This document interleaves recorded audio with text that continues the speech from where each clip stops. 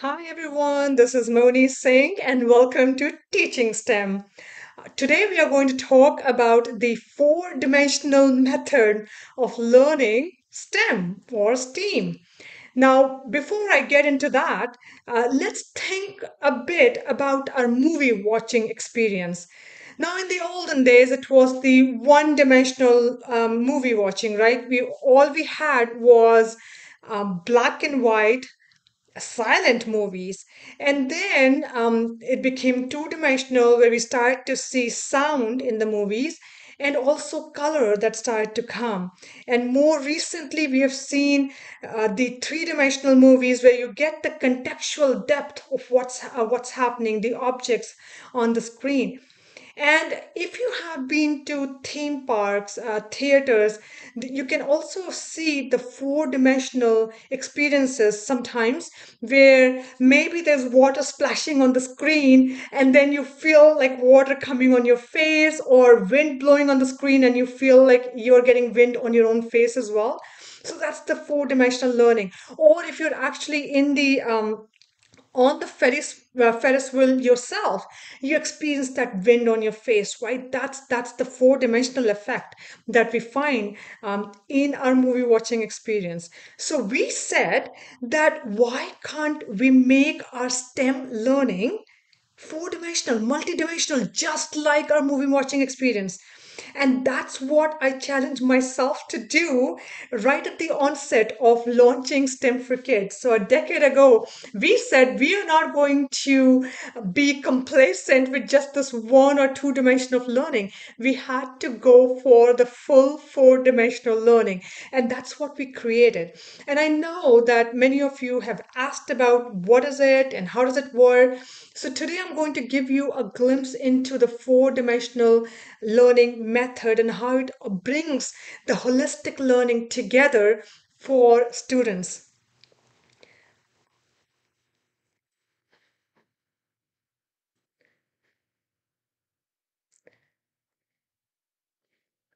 All right, so let's look into the different dimensions that comes with the four-dimensional learning.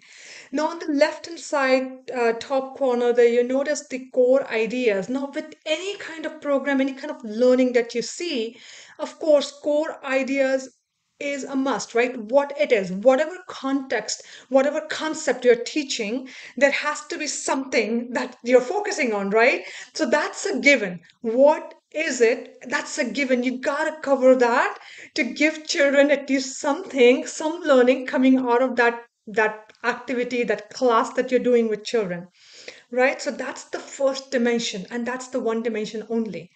Now let's go to the below the core ideas, still staying on the left hand side. So the cross-cutting concepts. Now, what happens is that as adults, we utilize a lot of heuristics when it comes to learning and looking at, making sense of what's happening in the world. And we, as teachers, educators, need to point those cross-cutting concepts for children. And when we think about STEM for kids and the way we look at cross-cutting concepts, we look at it in two particular ways. The first one is to let the children know about some of the cross-cutting concepts. So let's take an example. I'm going to call out some numbers. All right. 1, 3, 5, 7, 9. Now, many of you already know that I'm going in a certain pattern here. I'm calling out odd numbers. And if we continue with that pattern, the next number that I call out is going to be 11, and you'd be right. So we detected the pattern, and based on that, we are able to make predictions on what's going to happen next. Now, all these are learning heuristics, and again, it's important to call out these heuristics for children. So another example is if you are looking at, let's say, apple core, and you're trashing that apple core, right? Now, knowing that it's an organic waste, we know that a couple of days later, if we check back on that trash that we created, it would have rotten, there might be some stink associated with it. Whereas if we had a piece of paper that we just crumbled and threw in the trash, we will not see those characteristics, right? The rot or the stink with it. So, again, based on certain parameters, we're able to make predictions. Or many times when it, for example, if you look at this the structure of our skin, there are multiple layers in that structure. So now you're looking at different structure that comes into play.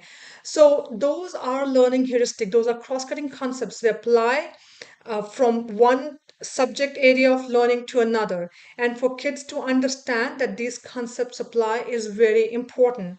Now, the second way that we apply the cross cutting concepts is across industries. So, the first one was across subjects, right? The concept of pattern and cause and effect, those are applying across various topics of learning. But then we also take it and apply that cross industry. So, for example, if you are learning about creating animations in a computer programming class or a computer programming industry, you can take that same concept of creating animations and apply that to a totally different industry like a biomedical industry or an aerospace industry. And pointing again those cross connections to children is very important, because if you think about it, most innovations that we are seeing happening, most value creation that's happening, is happening where we see industry borders being crossed. And where this blurring happens, that's where we're seeing the most innovations going on. So that's the second dimension. Now let's look at the third dimension, and that's going on the right side top corner, career connections and practices. Now this is focusing on what to do. So really making sure that children understand real life careers associated with whatever they are learning about. And it is so powerful because once children understand the real careers, it starts to address the so what question for them. If I learn this, here is where I can apply it. It's very powerful. And not only that, also showing them the practices which are so relevant in real careers. So practices like researching, engineering, designing, or the 4C skills, being the skills of communication, collaboration, critical thinking, and creativity. Showcasing all that for children again creates a very nice holistic learning for the child as you think about STEM, STEAM, or STREAM. Now those are the three dimensions. Okay, let's talk about the fourth dimension, which is the social emotional learning. It is so intense, so powerful. We cannot overlook it. And by the way, that's the area we see most of the times completely ignored, unfortunately. Social emotional learning, that's basically comes down to how it feels to the child. Because at the end of the day, STEM fields are not easy. They do require a lot of perseverance. There's a lot of failure that's part of learning STEM or doing STEM. And when the child is able to understand that all these things come naturally and they know how to deal with those failures so they can continue persevering, that's important and that cannot be overlooked. And of course, the social skills of being able to communicate with others, um, being able to work with others, and all those things become very, very important as well. So that, my friends, that's the four-dimensional learning. And this is something that you look at as you develop your STEM, STEAM programming, making sure that you're covering those four dimensions. And that will create the right set of experience, the impactful experience that you're looking for your children. Now, remember, I talked with you about before, there are four foundational elements that come when you think about teaching STEM: immersion, repetition, creation, and dealing with the dips. So, dealing with the dips is completely false in that fourth quadrant, the fourth dimension of social emotional learning. And immersion comes from dealing with the first three dimensions. You immerse the child in an experience by giving them the core ideas, by giving them the cross-cutting concept, by letting them know what kind of careers exist that will be utilizing these concepts that the child is learning. And of course, repetition and the creation is basically how you make all of this come together.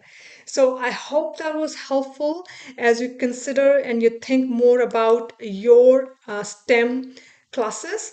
And with that, we will end this discussion today and keep thinking in four dimensions, right? Our STEM learning does not need to be anything below our entertainment because remember, kids are getting entertained in so many different exciting ways. So, the way to keep STEM learning exciting, think four dimensions. And with that, we'll end this discussion. Thank you so much.